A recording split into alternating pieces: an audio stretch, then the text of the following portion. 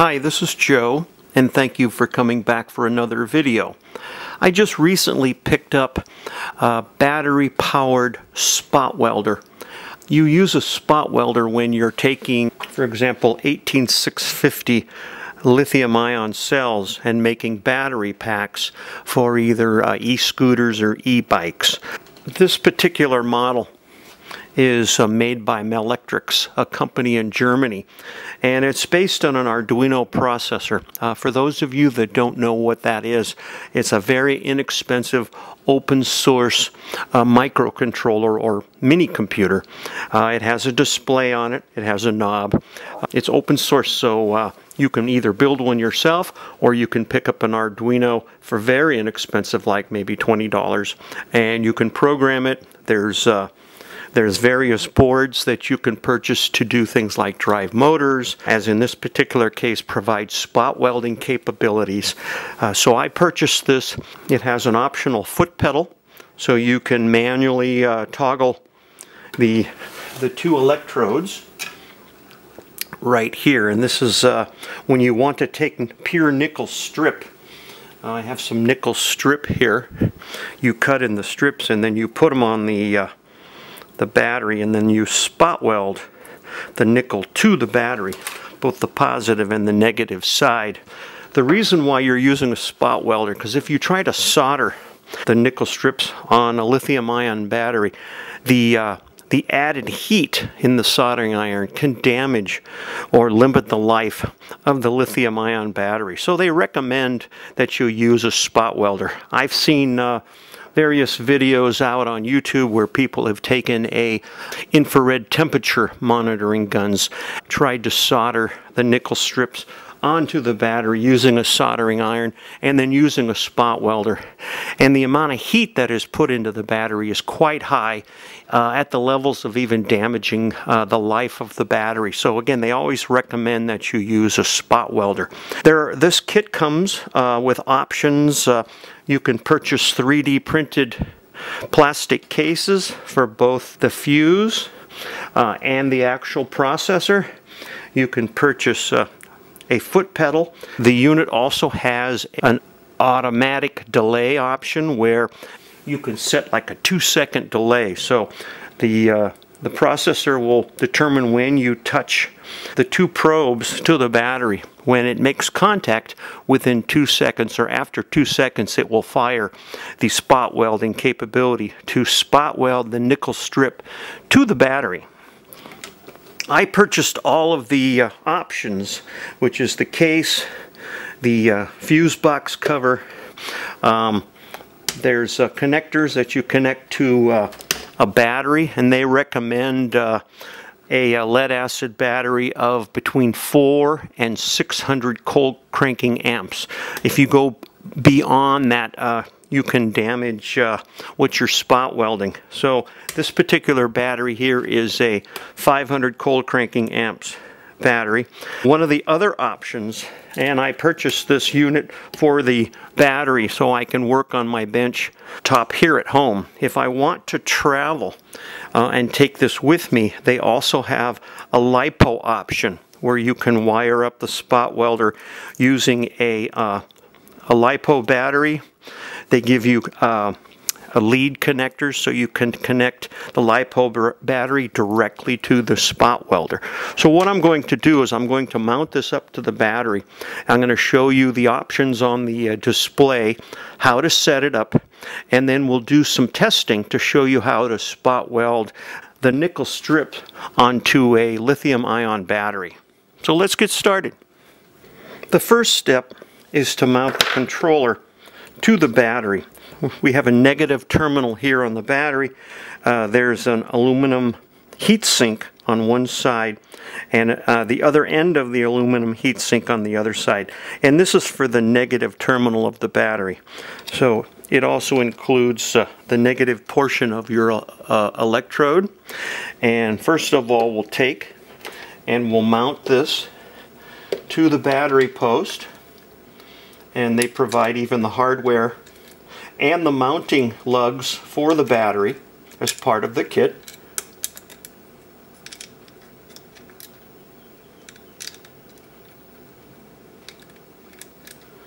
So let's go ahead, and then I'll zoom in and so you can actually see it real close up. So there's the processor and board mounted to the battery. Here's the cap that can put on top. I won't put that on I'm going to leave that off so you can see what's going on. The other side is a fuse. There's a 300 amp fuse here on the red side, or the positive side of the probe, and this goes to the positive side of the battery. So we'll go ahead and we'll put this on.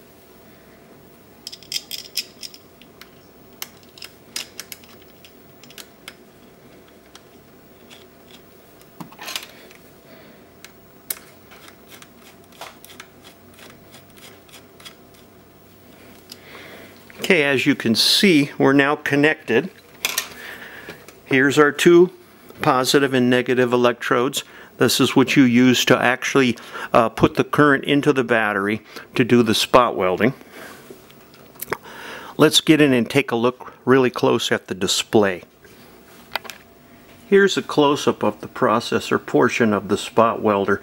The small board here with the red light is the actual Arduino. There's a display, there's a rotary encoder knob right here. You can turn this and push it to set the various functions of the spot welder. For example, right now we're in auto mode. We performed one weld and the status of our battery is full. So as you see, if you rotate, you can increase the weld duration in milliseconds. I've seen some other people recommend 17 milliseconds for a proper weld, but again, it all depends on what battery cold cranking amps capacity you have. So you'll have to dial this in when you're testing with your own unit and your own battery. On the display, when you push the rotary encoder, you're taken to a menu option. It says auto pulse, battery alarm, and short pulse. So if we push the rotary encoder on auto pulse, it's activate, delay, or exit. So activate switches between manual mode and auto mode. The manual mode lets you use the foot pedal to manually trigger the spot welder. The auto mode will set the delay. When the probes touch the nickel strip, it starts the timer. And let's say currently it's set to, let's say, like 2 seconds. Once you make a continuity with the nickel strip, after 2 seconds elapses, it will fire the spot welder. So for example, if I push on activate, notice it is on. So if I turn the rotary encoder knob, it will set that to off. And then you notice our mode up here in the upper left hand corner is in manual. Currently we're set at 6 milliseconds for a weld time. So let's go ahead and push that again. The next menu option is battery alarm. What it will do is when your battery reaches a particular voltage, it will send an alarm to you, a audio alarm.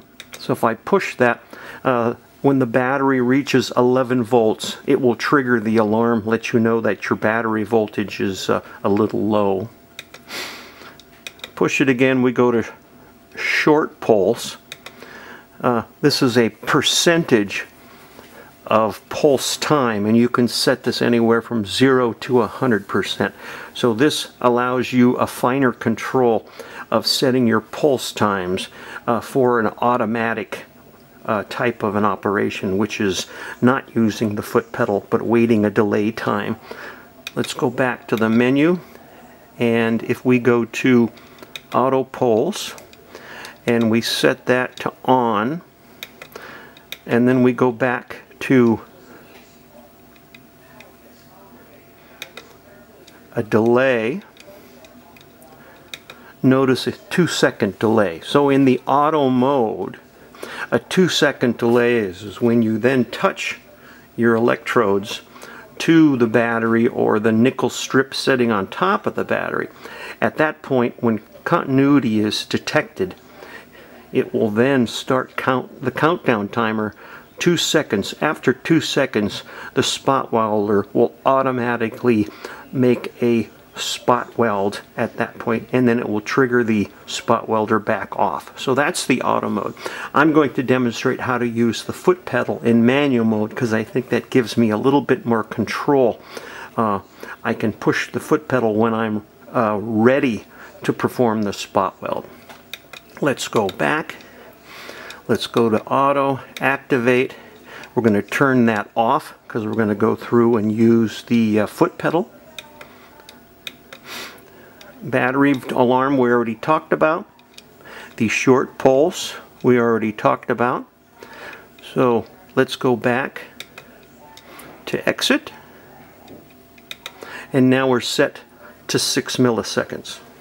Okay, so we're going to perform a spot weld for you using the foot pedal, and I'll show you how that works.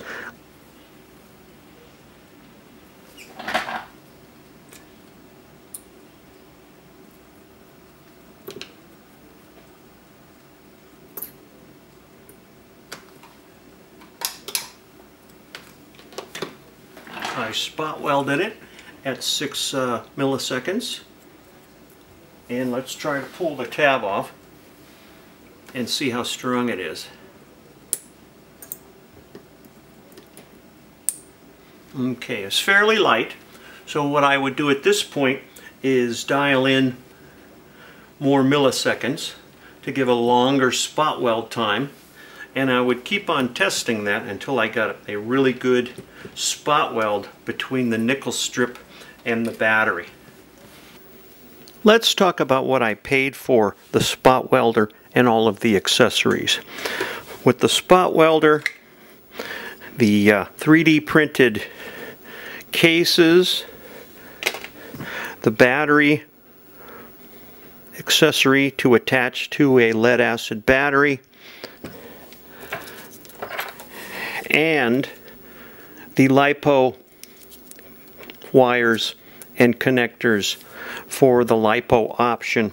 I paid $165. If you're purchasing one, you don't have to purchase all of the added accessories. You can get by with just the unit and the foot pedal.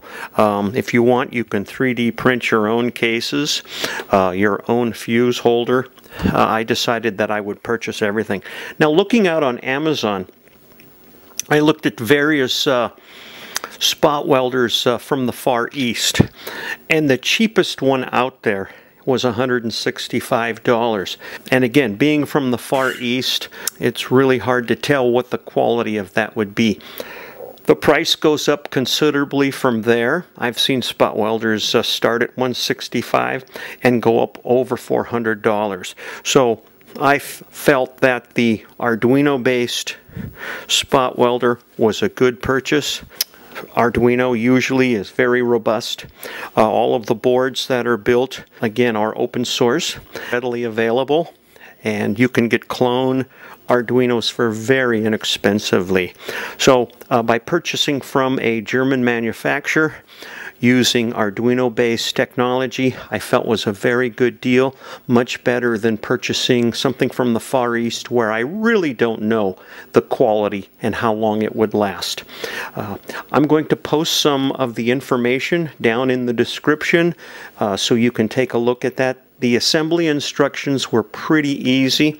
There was just like one solder joint where you have to solder some wires, and if you don't have a soldering iron, you can even bypass the soldering and just use some splicing and some electrical tape or heat shrink tubing.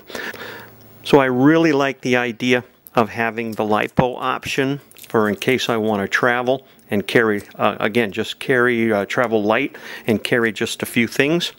For my workbench at home, I can use the lead acid battery and do all my spot welding at home on the bench. I really like the quality of the spot welder. I like the fact that it's made by a German manufacturer.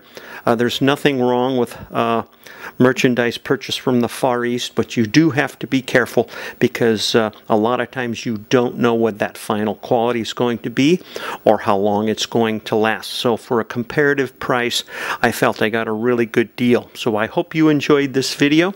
If you have any questions on how to use a spot welder or battery packs, just drop me a line in the comments section, and we'll see you next time.